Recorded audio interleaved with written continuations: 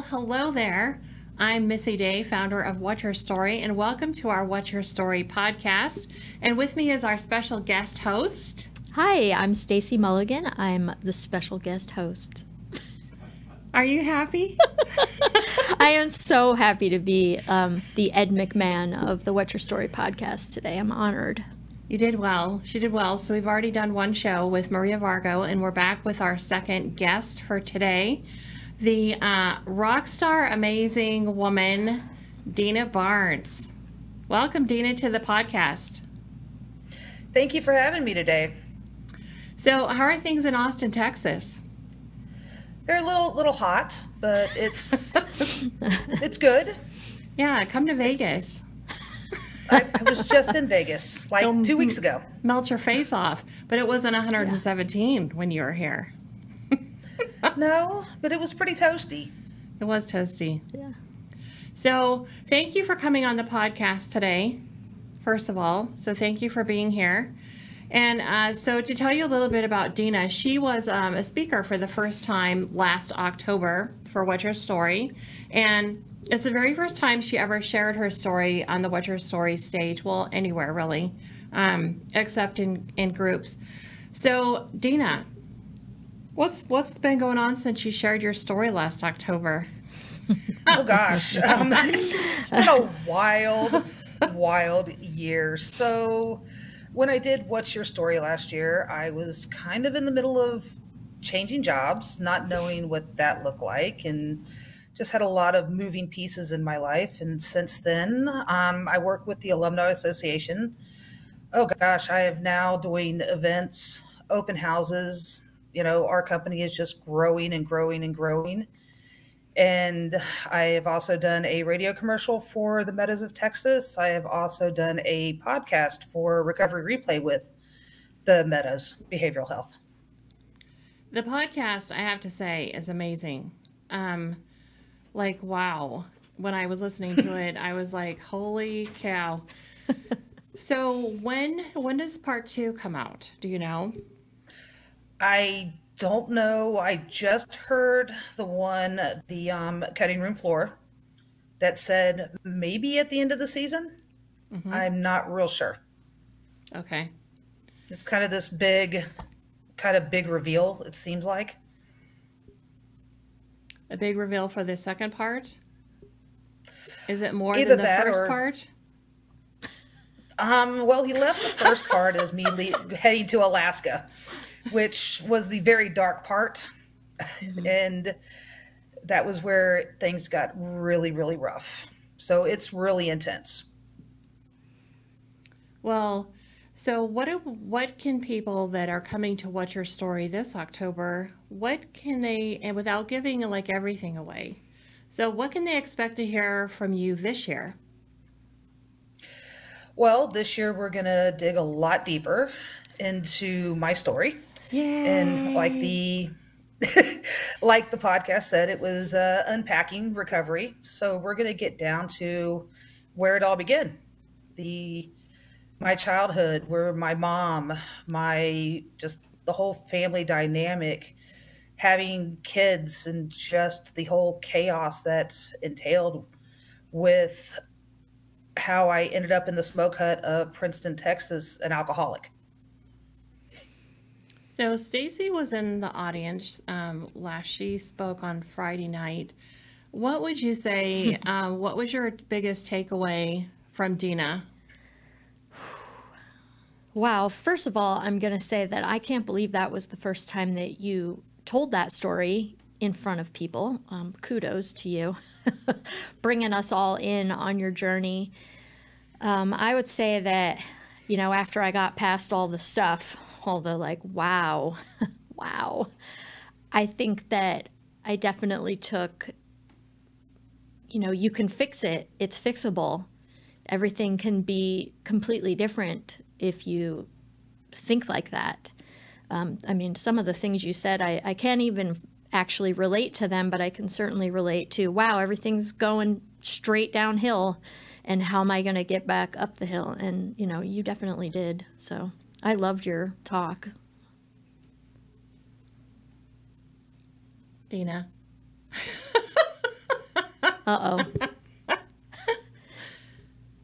Can you hear Well, us? it froze on me. Oh. It froze. I can hear you. Yeah. Okay. So this year, let's go back. So what happened after October when you're on the stage and shared your story? Kind of like tell us a little bit about from that until now, all the things that have changed. Because you said a little bit, but you haven't really said what all you've been up to since then. My whole entire life has completely changed. My job now, I am in such a supportive role that encourages me to be creative, to be me, to think outside the box. I do events. I'm able to be creative in getting people to, those in recovery to really step outside their normal thinking process and start engaging in other activities that are conducive to recovery. And they're way outside of the box kind of activities. I mean, I can't say any more about the team that I work with that encouraged me to just be me and accept me for being me. And it's been such a cool process. Was it what you expected after you spoke at What's Your Story? Where you're like, oh, this is what's going to happen? No, not at all. If you had told me this is what my life is going to look like in a year, I would have said absolutely not. But 5 years ago, had you told me I would have been sober 5 years, I would have said absolutely not. I mean, this has been a lot of twists and turns and a lot of different variables involved in this. But I mean, I can honestly say that I am more comfortable in my skin now than I have ever been. Yeah, that's awesome. So not from a speaker perspective, but from an attendee last year, what would you say, how would you describe What's Your Story, the event last year? It was life-changing. I actually went home and started watching YouTube videos of a lot of the speakers. A lot of videos, Gary Miracle, Dean Smith. Of course, I didn't watch my brother because I get him live and in person a lot. So what was your takeaway from Dean Smith? I'm sorry? What was your takeaway from Dean Smith? Amazing. He is such an incredible speaker and just so moving. And the way he tells his story just is like, you know what? Forgiveness can happen if you just go in the right direction and do the right thing. Mm-hmm. So how do you feel this year that so we've changed the format up. We've added a night before. So that event actually starts Friday night now. And then all day Saturday. So you are going to be kicking off the show Friday night. You're going to have an activity. You're going to be speaking. You're going to be wowing everybody in attendance. So how do you feel about that role for this year? Let's go. Let's do it. If at Like-Minded Lunch last year, I had said when I spoke that you can keep raising the bar and I'm going to keep meeting it. Mm-hmm. And this is where you raise the bar on me. So let's go. Let's do it. That's the thing I love about you the most, Deena, is you're fearless and you're just throw it at me and I'll do it. It's kind of like somebody else I know who might be sitting at the table. Hence last minute co-host. Don't threaten Missy to challenge you because she will. Don't say, hey, what's next? Because she's like, oh, well, here's what's next then. And she's like, but isn't it wonderful though to have somebody do that to you? It really is. And Missy saw me a couple weeks ago for the first time since What's Your Story? And I mean, it was such a different dynamic of who I am now compared to who I was when she first met me in November of, 2021 or 2020? Yeah. Yes. Mm-hmm. Yeah. Night and day. And so when we were at the Ahern, so of course she comes out to do her story and then we find ourselves in the middle of a swingers convention at Ahern, so that was fun. But I told you, Deena, I was like, oh my gosh, you look different, you act different, you sound different, and I'm just so proud of you for all the things that you've accomplished in not even a year. Thank you. Thank you. What you're getting is the real authentic me. And I have to give credit to the team that I work with. I think the changing point with me happened in Vegas in January for an event at the Red Rock Casino. And, as you've said, Missy, I can be very stoic and just kind of unemotional. And I usually keep a lot of things to myself. And I went up to the hotel room, it was not a problem. And I walked in, and there was liquor everywhere in that room. Everywhere. And I was like, oh no. Because this is the first time I'd been really challenged with it just me being in there with a bunch of liquor. And I thought about it. And Aaliyah and Rochelle were down there waiting on me for dinner, and I went down there, and I was just like, I've got to say something. And I said, hey, I just want you guys to know that I was really triggered. There was a ton of alcohol in the room, and Aaliyah is like, oh my gosh, do we need to get rid of it?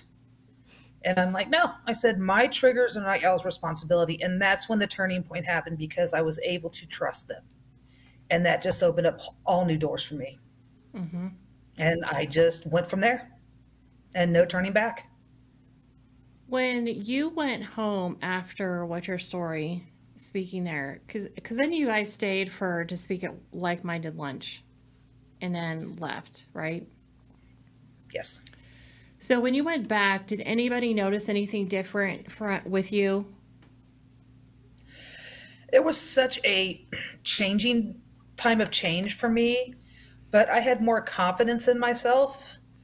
I was kind of, you know what, I'm going to try this. I'm going to try this. I started doing a lecture series out at the Meadows of Texas on Fridays, which that was kind of unexpected. And I created a whole rotation of lectures. Like I said, I just was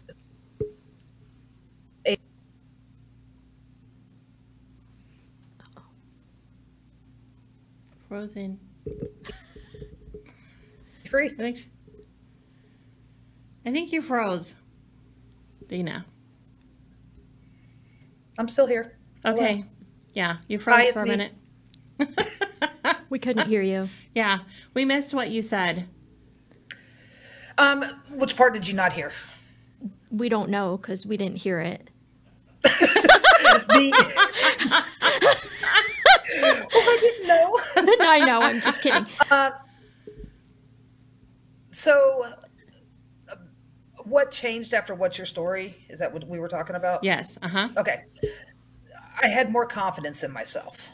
I was able to stand taller. What's Your Story?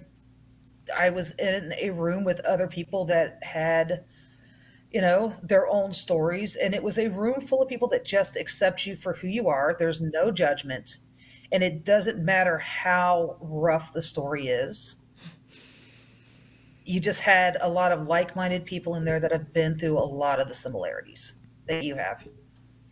And it's really cool.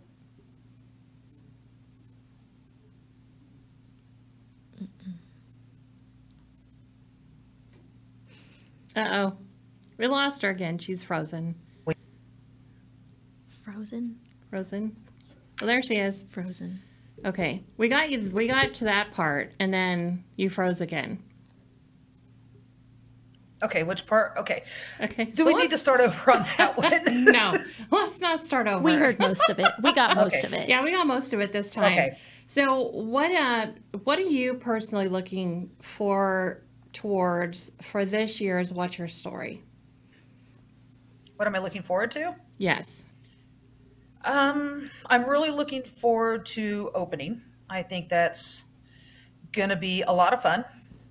Missy and I are not going to disclose anything of the opening, but I'm just looking forward to being around so many like-minded individuals that we're all striving to just be better people and just help the world. that it's okay to have your flaws. It's okay. Well said. I think the thing that I want to always happen with What's Your Story far goes beyond speakers. It's building the community that we have. You know, once people go or once people speak, then it becomes a tight community of people. And we were just talking about this today earlier at our mastermind, that it's really difficult to explain it. It's because it's unique and it's not something that's done. Well, I know of a story thing that takes place in Nashville, but other than that, I don't know anything that's quite like our What's Your Story.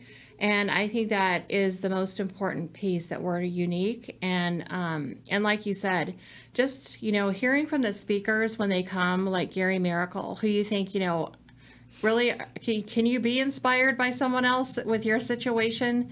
And he said that was his favorite part, was listening and getting inspiration and hope from all the other speakers. And so I hope you felt the same for that. And I know that your story certainly delivered on that to a lot of people. I heard a lot of people give great feedback about your story. It gives you new energy. It gives you renewed energy once you leave there to continue on being a positive person. And I am really, really big on reframing the negative and turning it into a positive. Really good at it. I do, speaking of community, I actually do 3 virtual groups for the Meadows, and community has really come up in the past couple of weeks of making sure your community is right. Yeah, that's so important. So last year, Stacy, you know, spoke at the bar. And so this year she's on the main stage on Saturday. And so what are you looking forward to for What's Your Story? Well, I'm looking forward to getting up there and telling my story and not being so afraid. I'll tell you what, telling the story I told, even though it was only 5 minutes long, in the bar with people right behind me and people all around us and noise, it's hard to say things like miscarriage in that kind of a public place. So, but I found that since I've said things like that, it's so much easier for me to say it, and it makes it easier to forgive myself and just accept myself and just be able to be empowered to say the things. And I think I absolutely get that from everyone else too. So I'm hoping to get up there and tell a good story that resonates with someone and that they leave with something and say, oh, wow, I didn't know that. Me too. Yeah, I think that's the most important thing, is that people can come to What's Your Story and not feel alone. They will hear something that'll resonate with them, or they can relate, either it's happened to them or somebody else. And I think in this day and time, we're all looking for a little hope and inspiration, you know, to get us through each day. And so that's why, Deena, I think your story in particular can resonate with so many people, because it's not just the alcohol piece. The alcohol piece was a result of something else. And that something else is what you're going to talk about for this year. And that's the thing, I think, is, you know, people don't just end up in a really bad place. There's a lot that takes place before that. I always talk about it happens in layers. And so with you, I think that's the thing that I think I like the most about you, since What's Your Story, Deena, is, man, you've got a lot of layers.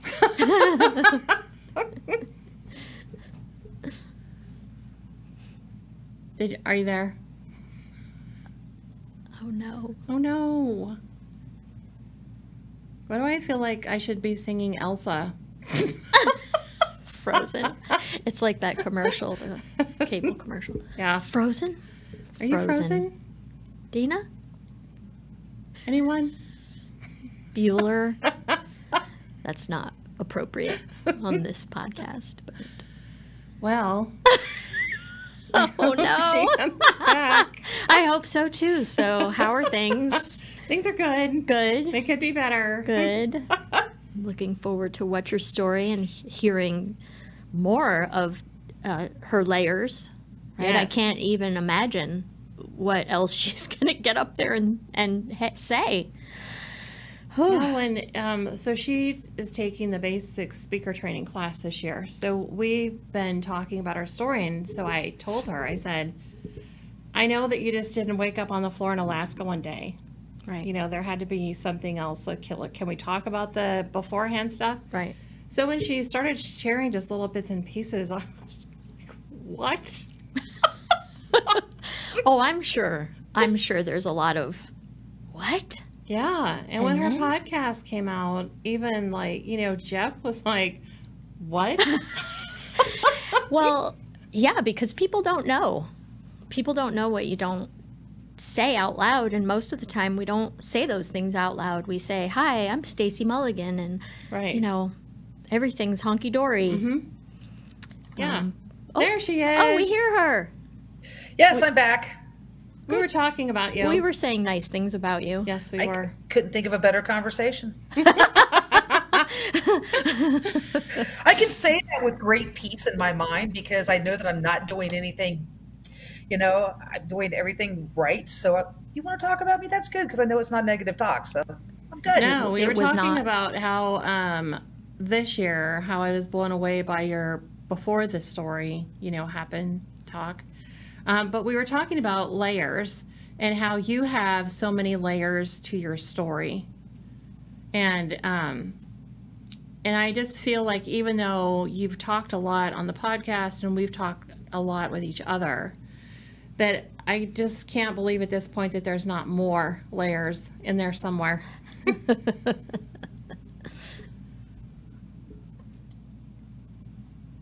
And she's gone. Well, you know, This has never happened before, so this is fun. new Well, you and know, fun. I'm good at the improv, even though that's my least favorite thing, to be put on the spot and have to entertain or, you know, just not be like this. So, All right. yeah. So we're just going to make an executive decision, and we're just going to wrap this podcast up with thank you to Deena Barnes for sharing your story. We can look forward to seeing you in October. If you'd like to come to What's Your Story, you can check us out at www.whatsyourstory.vegas. And thank you, Stacy, for being my co-host today. Well, thank you for having me. It was great having you, and we will see you all later. Bye.